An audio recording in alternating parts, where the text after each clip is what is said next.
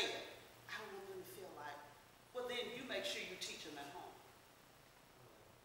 You need to let them know, because they sit up in church and go to sleep. My Lord.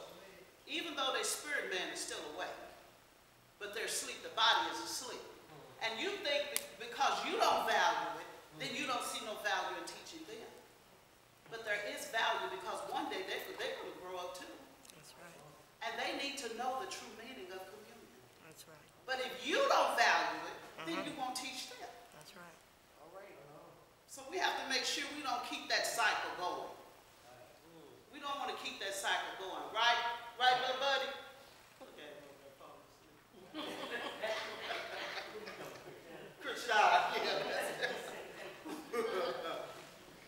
And by failing to do so, we are making his work on the cross ineffective and powerless as far as we're concerned.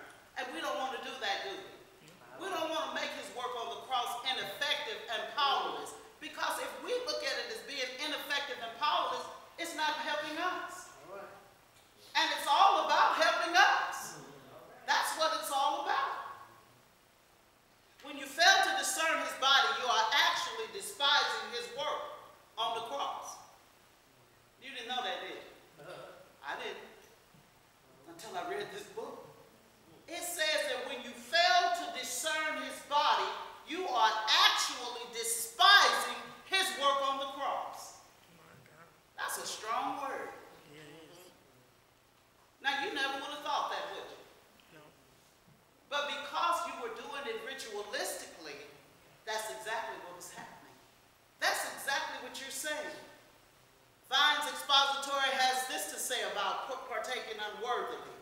It's treating it as a common meal. The bread and cup as common things, not apprehending their solemn symbolic import, which means it's no value to it. If something is common, you don't look at it as being valuable, do you? And that's what's happening in the church. And that's why we didn't see the healing power of God. That's why we haven't been seeing that. But that's going to be no more, right? Amen. That's not going to be anymore, because we know now what it's all about.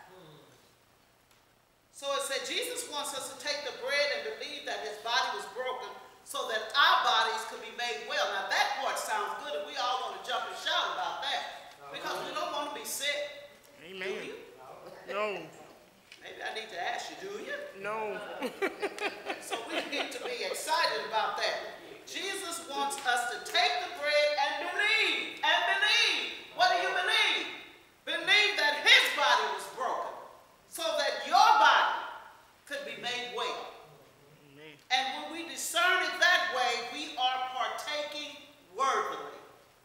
When you come to his table and release your faith in the Lord's body, when you come to his table and release your faith in the Lord's body, so you have to do something, don't you? You have to release your faith in the Lord's body. But guess what?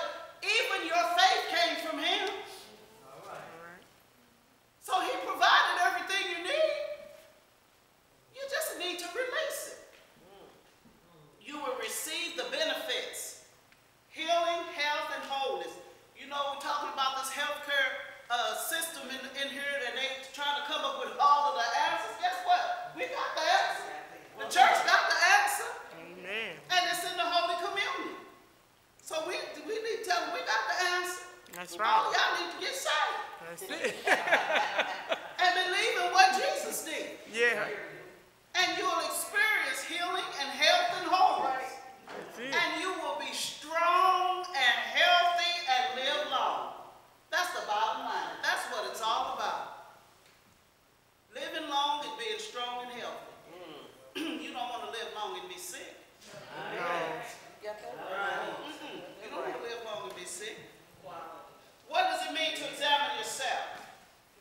Secondly, I was told that to examine yourself means to check if you have sin in your life, in my life, and confess them all. Well, we kind of already touched on that.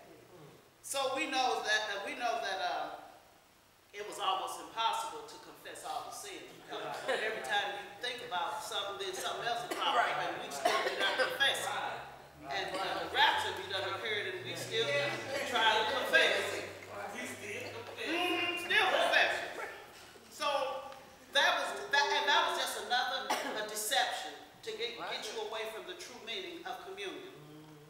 And it says here, it is so simple, but preachers, but preachers have for so long made Christians fearful and sin conscious.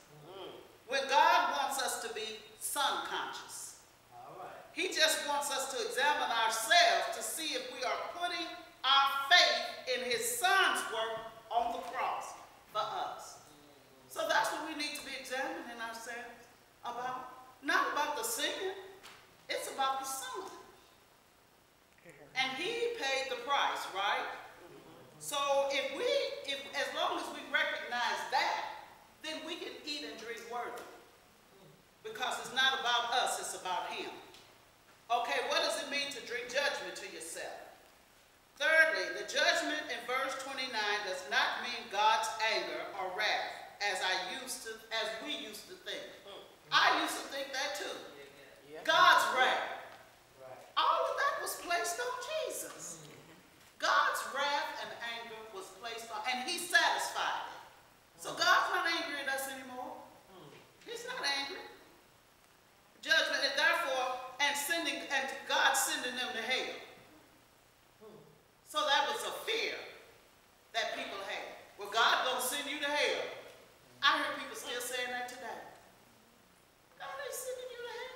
You're sending yourself by not believing in his son.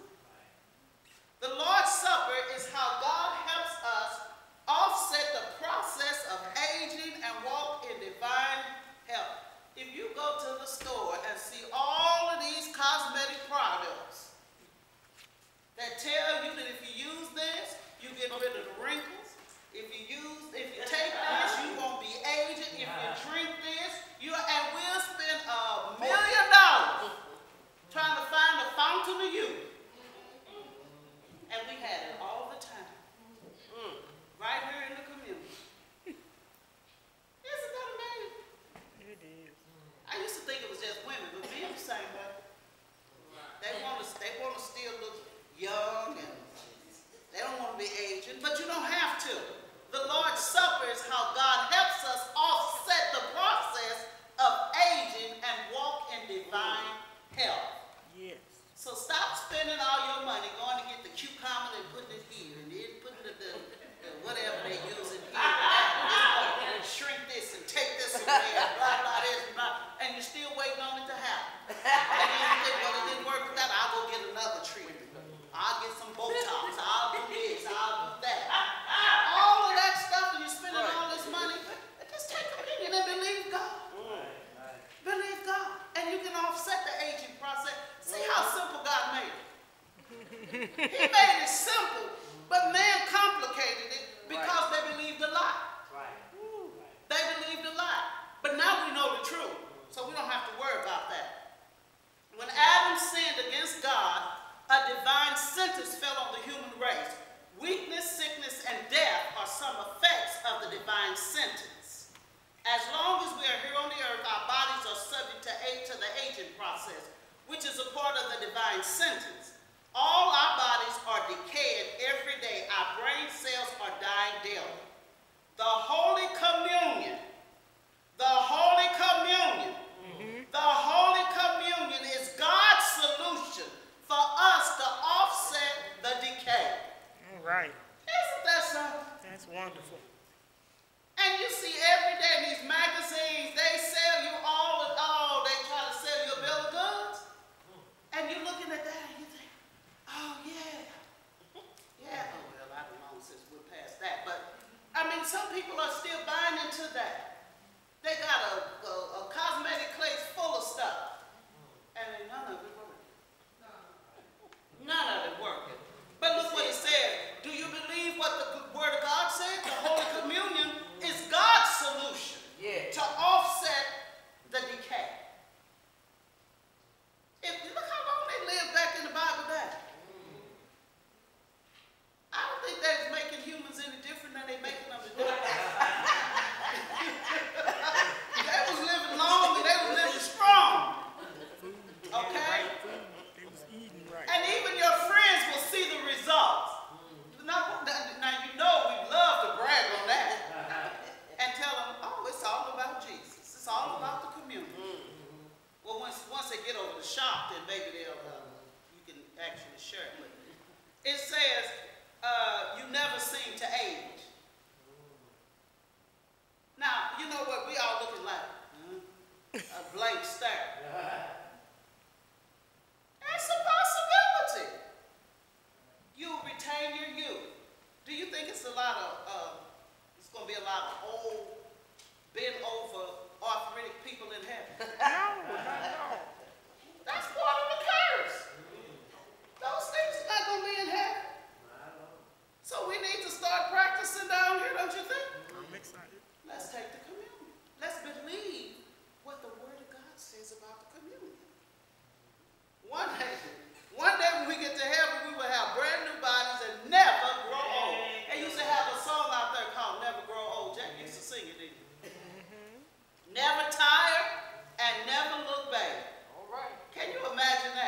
Watch out.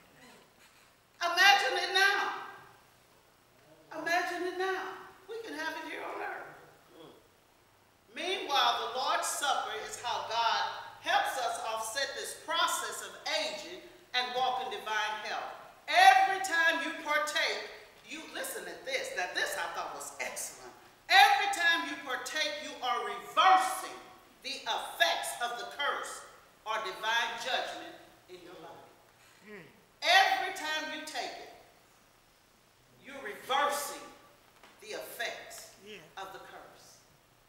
That right there, especially if you're one of them beauty people, that would be enough right there for me to just take it almost 24/7. You know, because you want to continue to reverse the effects, right? But you have to believe. And your motive's got to be good. It's got to be for him, not just for you. That's right. The devil is no match for those who believe in the power of the Lord's body, broken body. I believe that for a long time the devil has tried to blind the church to the power of the Lord's body. We know that. For a long time the devil has blinded the church to the power of the Lord's body. And that is because he knows that he is no match for those who have faith in the power of Jesus' broken body. He's no match. Because in the first place, he's defeated. God has already disarmed him. So all he can use is deception and lies. And then he gives you an account of a spiritual attack here on this lady that was in this group, that the blood clot, and how the enemy attacked her body, and they end up having communion with her in the hospital, and how that situation reversed. So, you know, even if we're looking at situations that appear to be hopeless, what are we putting our faith in?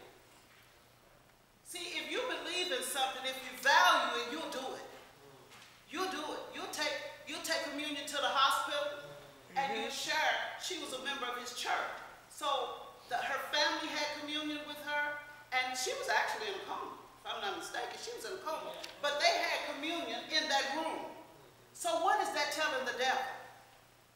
What is that telling the spirit of death? You see, in the face of the spirit of death, we need to be bold and proclaim what the word of God says is rightfully ours. So they took communion in that room, and then when Pastor Prince got there, they took communion as well. They had communion in there. So you see what that's saying? It's making a statement. And we need to let the devil know that we believe what the word of God says. The power and authority belongs to us. And you have a right. You have a right to take communion and release the power of God in your midst. I thought this was an excellent story here when they was talking about it. And she left that they were on a tour in Israel. They were going to the Holy Land. And she ended up getting out the hospital. Well, they had actually called a family and was giving up for dead. But she ended up joining the tour and continuing. Now, see, to me, that right there was worth shouting about. Because we so readily accept the gloom and doom report of the doctor. Rather than accepting what the word of God says. But if you don't believe it, if you don't have faith, and then you take it unworthily, it's not going to do you any good. You have to believe that that bread, that cracker, whatever you use, literally becomes the body of Christ.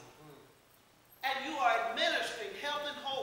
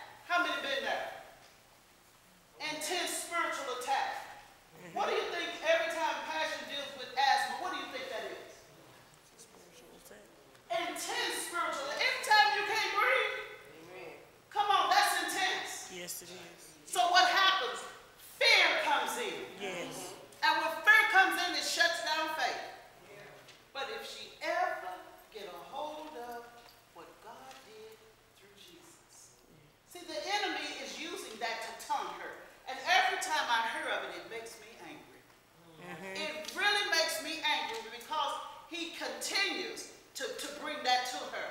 And he's bringing it to her because he's trying to see, she ain't got it yet. She don't believe it. So I'm going to continue to torment her. I'm going to continue to torture her. Spiritual, intense spiritual attack. Do you see what I'm saying? But as often as we do the communion and put ourselves in remembrance, I look right in the mirror as I took the communion. And I tell him, now you take this. This is his body. He took this. So I wouldn't have to. Now in your face. And I will partake of the body. Do you see? We have to be bold, but it's a process. You have to get there. You have to get there. But you have to be determined. You have to continue to take communion. Take communion. Prince said he was dealing with a situation, but he kept taking communion. He kept confessing the word of God, the body of Christ. And then he looked around and it was gone. It was gone. But we have to stay at it, don't we? We have to. The spiritual intense attack, we will experience victory when we believe that what Jesus did on the cross is greater than any attack of the devil. When we believe. So now when you have to ask yourself, what do I believe? Do you understand? What do you believe? Because it's all about you as an individual. What do you believe? Do you believe in what Jesus did on the cross for you? Or do you believe he just did it for Pastor? Right. Oh, he did it for Pastor because, see, she probably fast, she probably prayed, she probably read the Bible. It ain't about what she did, it's about what Jesus did. I was one of those people. I used to think, well, this is spiritual leaders. You know, they pastors, they this and they that. How many of y'all know that when Jesus gave his life, he gave his life for all of us? It wasn't about no titles. It wasn't about who read the most scriptures. It wasn't about who fasted the most. It was all about Jesus. But because we're looking at self, because we're looking at individuals,